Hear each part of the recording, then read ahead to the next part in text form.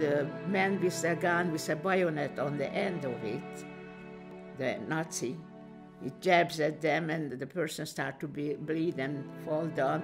And then you see the footsteps in the snow, the blood footsteps on the snow. And that's when I saw my mother last.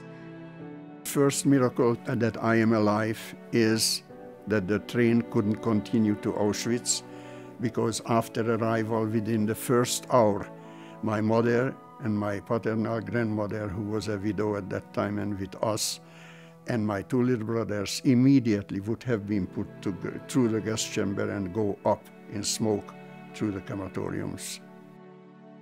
And the child went to the SS man and I told him, I give you my